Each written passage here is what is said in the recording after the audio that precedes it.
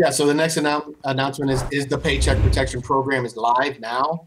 My company, OrangeFi, we are a direct authorized agent for one of the top performing lenders that processed and closed about $4.5 billion in PPP loans last round. And so ultimately with the new PPP, you can get another loan issued. So if you got approved and got funded for the first round last year, you can get another loan issued on top of that.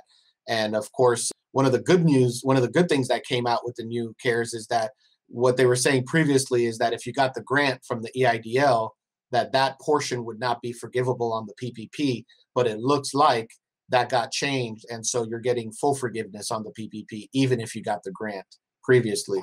So that's good news. Now with the new PPP, it is going to be a little tougher. The first round, basically, anybody who applied, as long as you could verify your payroll, you basically could get approved and funded. But this time around, you are going to have to show economic hardship. So this time around, you're gonna have to show a 20% loss. Let me verify that. Sorry, 20% loss between either the entire year of 2020 versus 2019, or at least one quarter that you could show that loss. And so if you can't show that, even if you have the payroll and the paycheck stubs, and you're not gonna get that. So a lot of folks that got the loan last time that didn't necessarily show losses, but they just had the legitimate payroll documentation that got the loan, might not get it this time.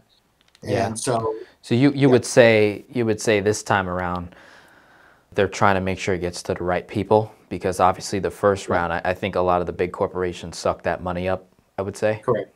You know, so this time they're actually trying to get it to the small business owner, person that actually, is under water at this point. Correct. Got it. Yeah. And so, if you never got it, you can get it. If you did get it before, you can get another one. And so just remember the algorithm is 2.5 months. So payroll. And so there's no way that you should be applying for a loan that equates to more than that. And if anyone is helping you and suggesting that they can somehow, get more for you than that amount, don't do it. It's just not worth it. Got it. Awesome. All right. So just to be clear, if you do apply and you go through our channel at orangefi.us/pp-denzel, then we will be redirecting you to the bank once you submit on our portal. And then you'll be able to submit your application through our bank partner. And then they will continue to work with you and help you with documentation. And they have a service department that would also be helping you with forgiveness. So you don't pay any fees to OrangeFi or Denzel.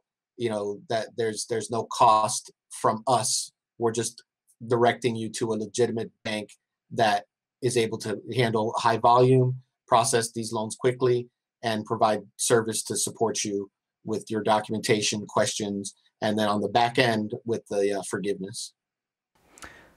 Appreciate that. Thank you for the clarity on that. I'm sure some people would have questions on that, considering we were just talking about, beware of fraud and scams. Right. Let's put ourselves on the hot seat as well and explain what the process is, and that's really helpful for people.